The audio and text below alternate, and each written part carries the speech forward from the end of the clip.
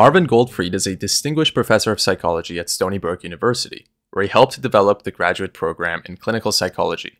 He's the co-founder of the Society for the Exploration of Psychotherapy Integration. Alan Francis is a professor of psychiatry and chair emeritus at Duke, and was chair of the DSM-IV task force. Marvin describes the evolution of his psychotherapy orientation as psychodynamic, behavioral, CBT, and eventually integrative. He practices, teaches, and supervises what works clinically using direct and indirect evidence base. Alan describes his approach to psychotherapy as whatever works, or no one-size-fits-all. He was trained and taught at the Columbia University Psychoanalytic Center, but remains equally interested in brief, supportive, cognitive, behavioral, interpersonal, and family therapies. Please enjoy this week's episode.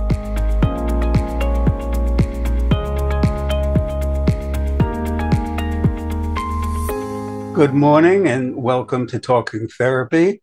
I'm here with my long-term colleague and friend, Alan Francis. Hi, Marvin. Hi, and I'm Marvin Goldfried on the other end of this duo.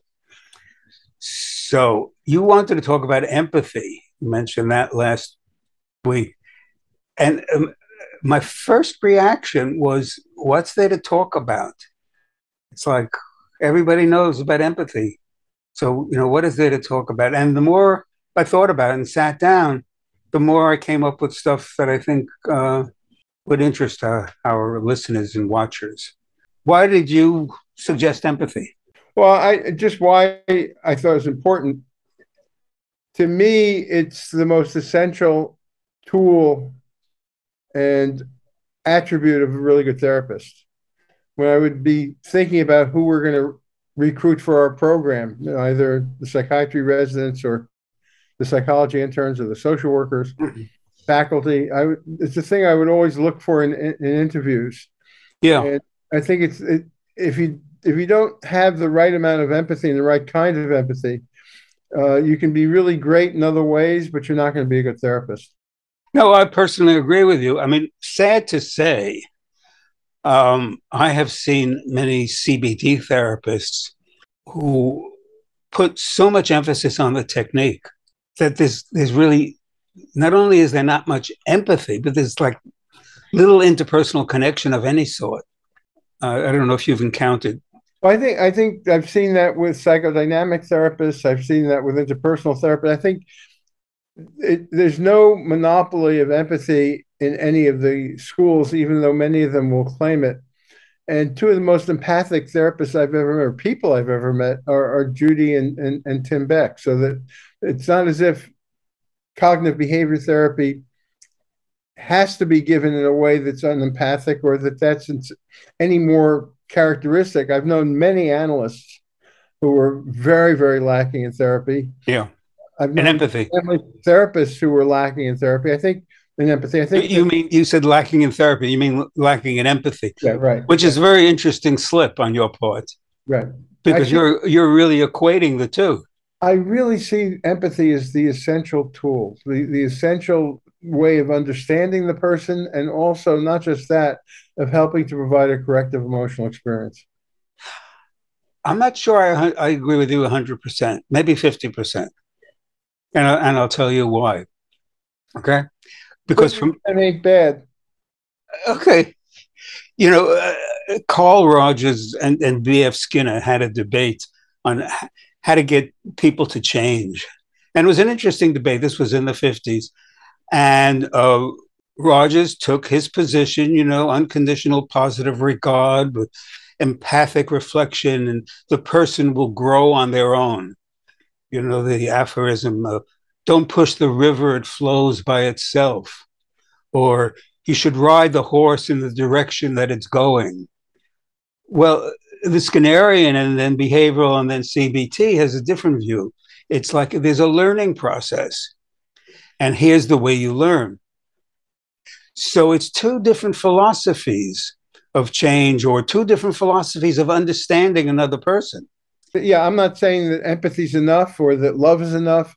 I don't believe that unconditional positive regard is always good for patients or for children, for that matter. I think that empathy is part of the package, but not by itself the entire package. Yeah. That 50% we agree. We agree 100%. Okay, so That way, yeah. so we do agree. But there is a philosophy of understanding. And the old German philosophers spoke about verstehen, to understand, which was really a phenomenological understanding. I understand you. You know, I get you. I understand you. But the logical positivists, including what is now CBT, is I'm thinking in terms of external situations and stimuli and the impact that it makes and the interaction of that. So I understand how you feel because you're in this situation and you want this kind of thing. So it's a different kind of understanding. And my feeling is that when you can do both, you've got dynamite therapy. When you can think about the connections and the phenomenon and the interactions of things in a logical way, when you know the research literature on therapy or on how people think and feel, and you know that, and you have the life experience. And in addition to that, you can be empathic to the person. So you think one way and then you relate another way. And I think that is the height of good therapy. Yeah, the terminology I like to use for this is the very, I think, important distinction between intellectual empathy and emotional empathy. Okay. And that you really need both. And if you have too much of one or too much of the other, as a therapist or as a person, that can lead to problems. If you take someone who has just intellectual empathy, the end point of that is being a psychopath, being a con man who doesn't feel with other people, but understands their motivations very well and can manipulate them. Yeah. If too much emotional empathy and you have someone who can feel enormous emotions in concert with the patient, but can't understand them maybe any better than the patient can. Yeah. And that often leads to burnout. Yep. In a person or in a therapist. And I think that as in everything else in life, the balance between just enough intellectual empathy without too much, just enough emotional empathy without too much, balancing the two makes for a really good person and a really good therapist. Yeah. Unfortunately, there are many therapists, you know, I'm arguing that the CBT therapists don't have enough empathy sometimes and they're too much into technique. But you can go to the other extreme and you can say, well, this person is very warm and compassionate and the patients look forward to therapy every week, every month, every year for their entire lifetime. And they're not changing, but they feel good during the session because somebody understands them. I don't think that's good therapy. No. I think it's a good way to earn a living, but I don't think it's a good way to help some people change when they need something else. Well, that's part of why I don't like the term unconditional positive regard, that therapy can be a place to hide and an excuse for not changing. And a therapist who's on the side of just validating a person's feelings and feeling along with them without the added expectation that the therapy is aimed at being able to also solve the problems. I think that can be great for supportive therapy when supportive therapy is necessary. But any therapy that aims at change really has to have an expectation. I understand how you feel, and how you feel may be the very best way to see things in the current context of your life. You're trying hard. Yeah. But there is another way of seeing it. Yeah. The fact that I can feel what you feel and understand what you feel doesn't mean that this is the only way or the eternal way that you're going to think and feel about things. There are some people on Twitter that would disagree with you. I'm sure you know that, where they will say, well, this is the kind of therapy that feels good and natural for me. And I don't want to get into Twitter battles, but my thought in reading that is the patient doesn't come to therapy so that you could feel good. That's not the reason they're coming. They're coming so that they could feel good, not that you could feel good. So I think there's just, you know, a lack of clarity. So I think you've nicely pointed out that empathy is an essential part of therapy, but if the therapy is just focused on empathy, it can get stuck. Yeah. Okay. So can you teach empathy?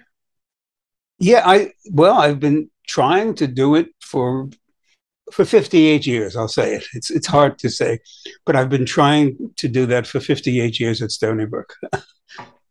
Somehow 58 is such a powerful number. Not quite 60, but still.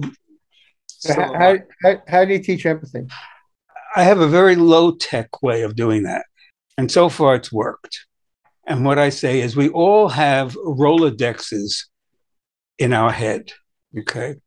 And much to my surprise and delight, entering graduate students know what a Rolodex is. I'm totally amazed that they do know that, as opposed to, you know, something that's computer-based. And I say, when a patient says something and has a certain experience, you turn your Rolodex to instances where you've had that experience, and you tune in to what you thought, what it felt like, what you did, what that experience was like. And then you use that to put yourself in their shoes. And then you verbalize back to them in such a way so that you communicate, you understand their situation. And you could do that. You don't have to necessarily do it in words. I mean, some people can do it, you know, non-verbally. Some people could do it with and all. But it's got to, and here I cite Rogers, it's got to be genuine. It's got to be real, as opposed to, gee, you must have really felt badly about that. No, that's not quite. It's like, oh, well, I was in that situation, and it was like, oh my God, what a horrible feeling you must have felt. And I think the trick also is not to feel too much, because if you get too much into your own thing, then you can't think, and you can't be a good therapist. And that's, you know, that's the you have to titrate your reaction. Your intellectual empathy and your emotional empathy, balancing the two. Yeah. Women tend to be, there's a tremendous amount of overlap. And in general, I think the studies show, and certainly my personal experience indicates, that women tend to score somewhat higher on empathy than men, especially emotional empathy. Mm-hmm.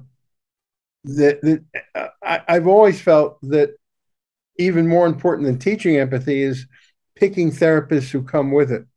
That it's a lot harder to teach someone to feel empathy than to select the people who've got it by themselves by virtue of their genes and their early life experiences. It's really interesting that they can do studies that show that empathy develops in kids as early as 2 years old. It's something that starts very early in life. It's part of the human condition. It's also part of bonobo, chimp, and other mammalian species. It's not something that's uniquely human. And that the empathy that people have as kids predicts what they'll be like as adults. Yeah. So that, I think a very important part of training programs is... No, that's an interesting notion. And I would suspect individuals like that have what seems to be a constitutional way of getting people.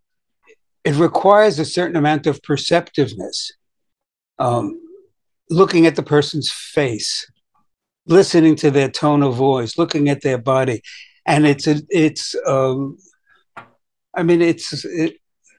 good tennis players are born, yeah, and they get trained. So I think a lot of it's pre-conscious. It's not something that you're. Yeah. You see a flicker in someone's face, you're not going through an algorithm. What does that flicker mean? Yeah. That there are mirror neurons, that flicker somehow triggers a flicker you've had that's similar, and you probably can't even articulate exactly why you feel what they feel, but part of the human condition when things go well is to be able to do that. Yeah. But I do think it can be taught, to get back to that, and because I've seen it with with my supervision and my teaching of graduate students. There are some, though, that really can't get it. Which is not surprising. The psychological klutzes, like a person who can't play tennis and can't swing because they just don't have motor coordination. So I do think that there is that. But how did they get into the program? Do we want to get into that? Yeah. You do, huh? Yeah. Because I think it's really important for people. We have program directors listening to this, watching it.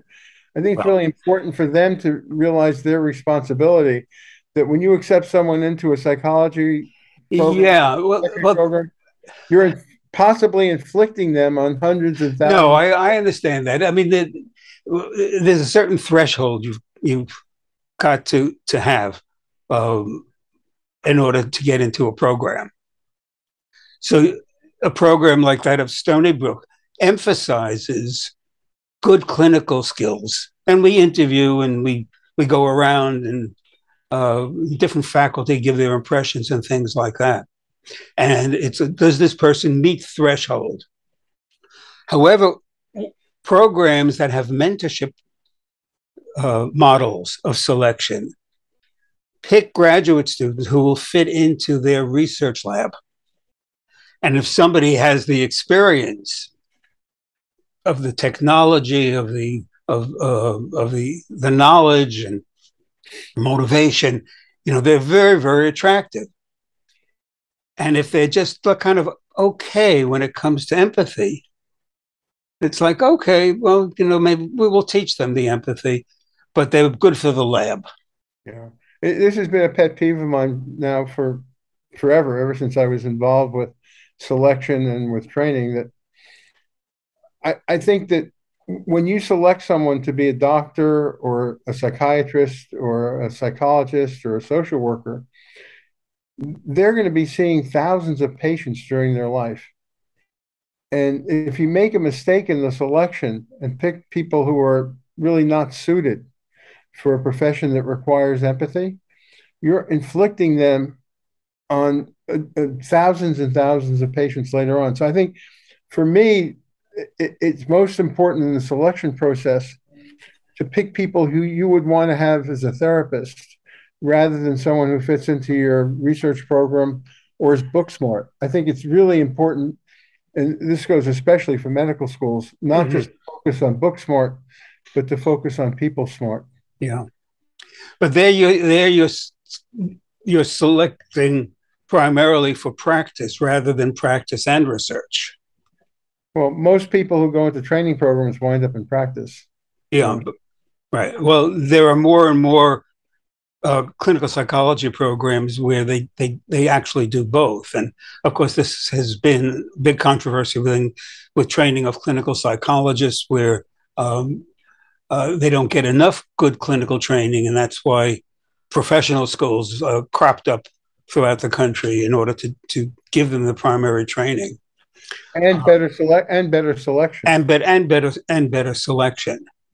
But the idea, though, is to have a curriculum where they do learn about the basic research that can inform them in their interventions. Basic research on how people think, how people make erroneous predictions, how they distort things. And there's basic research on this, which is essential. It's essential. And basic research on emotion and basic research on behavior.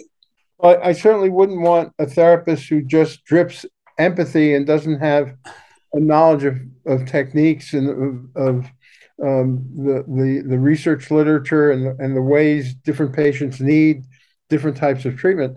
But what concerns me is that the tendency in many programs is across the board, medical, psychiatric, nursing, social work, OT, to pick the people who've done best in school rather than picking people who'd be best with people. Yeah. I think that one way of looking at it is great therapists are born. I think born and early nurtured. and that the really great therapists I've known didn't need much training. And in fact, were great therapists from the first week they hit the program. Well, let me give you a case example. Let me just finish this. Go ahead. The good therapists can be made much better through training. Yeah. Exactly the kind of training that you're suggesting. That really bad therapists, people who really are clunky at this, clunky at empathy, I think they don't ever get much better. And I think it's really important, therefore, to steer those people away from a field where people skills will be so important, because I think they'll do more harm than good. Well, let me give you an example of a graduate student who really knew very, very little about human behavior and had clinical training that was really mediocre. That person is me. Marvin, you were born a great therapist. No, Alan, I appreciate that. I was not. I would never, ever go to me when I was a beginning therapist. I didn't know what I was doing. Now, you have to remember, how many technique books were there in psychodynamic therapy? Yeah, but Marvin, you were always a mensch. You don't know. How do you know? You didn't know me back then. I have a tremendous amount of empathy, Marvin. No, but let me tell you what has happened. I think I'm a pretty good therapist now, and I'm still doing. I do a few hours a week remotely. What got me to be a better therapist was teaching therapy, doing research on therapy, supervising therapy, reading the literature on therapy, demonstrating therapy to students. I got better as a result of that. Did you get to be more of a mensch? Oh, it's a work in progress. I think a lot of people become more of a mensch with living. Right. It's not living per se, but it's the kind of experiences which can get you to move one direction or another. Experience is a wonderful way of gaining empathy, and I think you're absolutely right that the experience of working with patients, even more than working with supervisors, working with patients, if you have a spark of empathy, it will turn that into a small flame and then a larger and larger flame. Yeah. Because you have to have empathy to be doing the work, or else you won't be doing it well. And gradually people learn, their lives are more expanded. I think other things can increase that. Reading books can increase empathy. Well, empathy keeps the patient, it's the bond that keeps the patient in therapy too. Yeah. And also allows you to when needed, give them the bad news. And the more people you know, the more intense emotional experiences you have in therapy and out of therapy, the more empathy you get. Having kids gives you empathy for people who have kids that you might not have had before. Losing a loved one gives you empathy for grief that you might not have had. So life provides empathy, often with pain, but it provides empathy. And movies, books, anything that widens someone's cultural experience also can help to increase empathy. It can come from supervision, but it also can come from life and from literature and cinema. Yeah. I would say that empathy is particularly important in the first session contact. Because otherwise there won't be a second session. That's right. So the goal of session 1 is session 2. Yeah. And empathy is the tool. If the person goes out feeling understood, that makes them feel better. It makes them trusting. It makes them feel like I want to come back. Yeah. If the person feels that, he looked at the computer the whole time, or the things he said were mechanical, or it was like he was doing a checklist.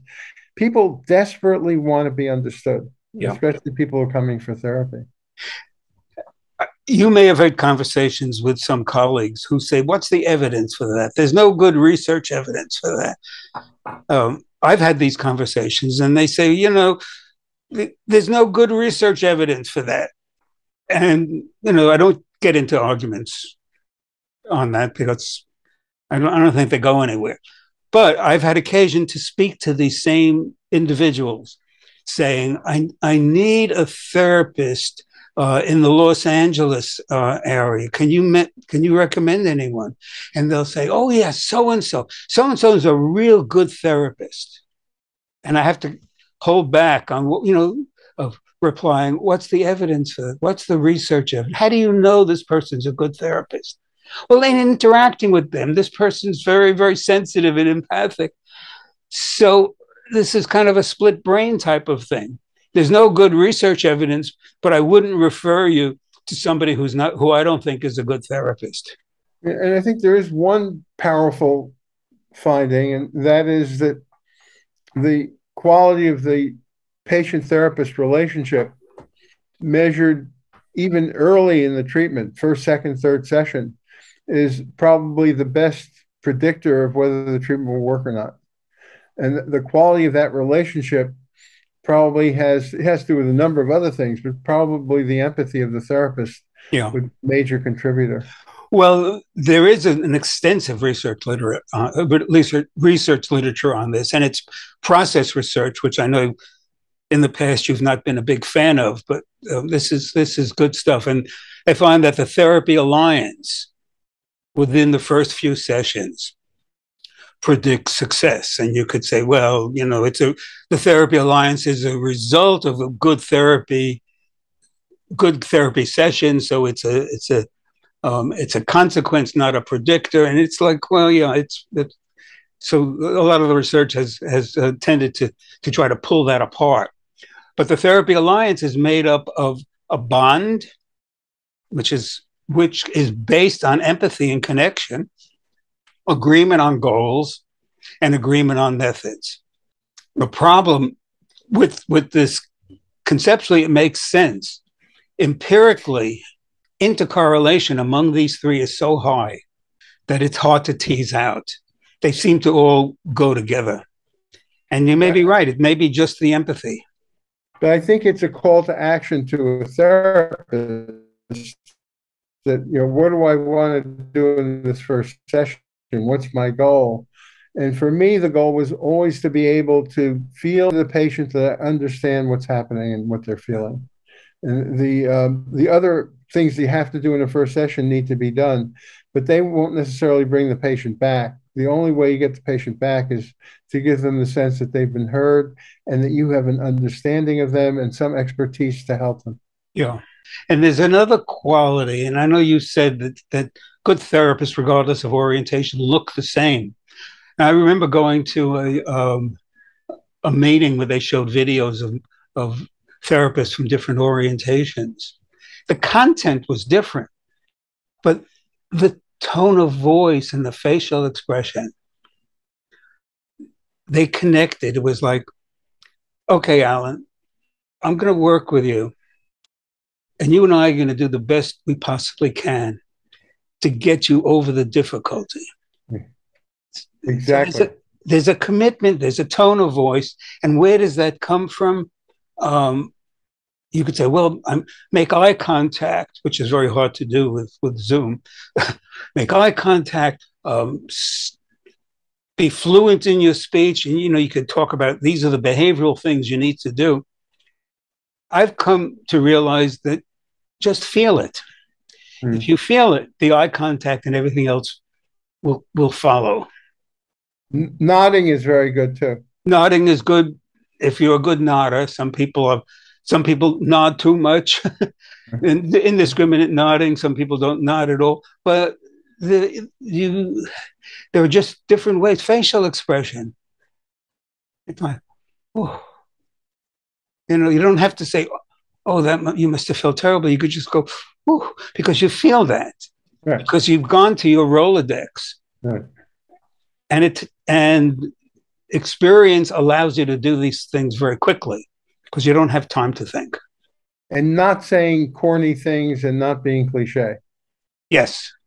Yes. Anything you think a therapist would say, you probably should not say. Say that again? Anything you think a therapist would say in a given situation, a stereotypical therapist, probably going to be corny and stereotyped and not effective. And the whoosh or the nonverbal gesture or the nodding will get a lot more across than some packaged, oh, you must be feeling this. Yeah. Alan, you seem to have some very strong feelings about that. Thank you. That's very empathic of you, Marvin.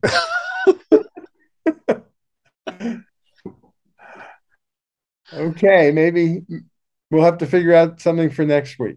Yeah, we have time now. What is it? No, we're running out of time. But this, this goes back to one of our earliest, I think it might have been our first or second podcast. I'm at my best as a human being when I do therapy. It's easier in a way to be empathic towards patients. Yeah. To anyone else in a person's life. Right. The other thing I had in my crib sheet here about stuff to talk about, let me just throw it out randomly, and maybe people will think about it. Empathy plays a key role when you work with couples and couples communication. You need to teach them empathy, of listening to what the partner is saying rather than thinking of what their next response is going to be. Wow. That's also going to be that should be next week's topic, couples therapy. I'm not that good at couples therapy. I'm sure you are. I'm sure you are, Marvin. No. I haven't done that much. I have some other ideas. Okay. Like one of them is, why are there competent people who are not self-confident? And how can you get that competence translated into a sense of self-confidence? I'm game. I have some thoughts on that.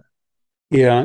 Okay. So do I. And that, the only problem is fitting that into a half-hour session, but we can always continue. Well, this was nice. As always, I enjoyed talking to you, and talk to you next week. See you soon. Stay safe. Bye-bye.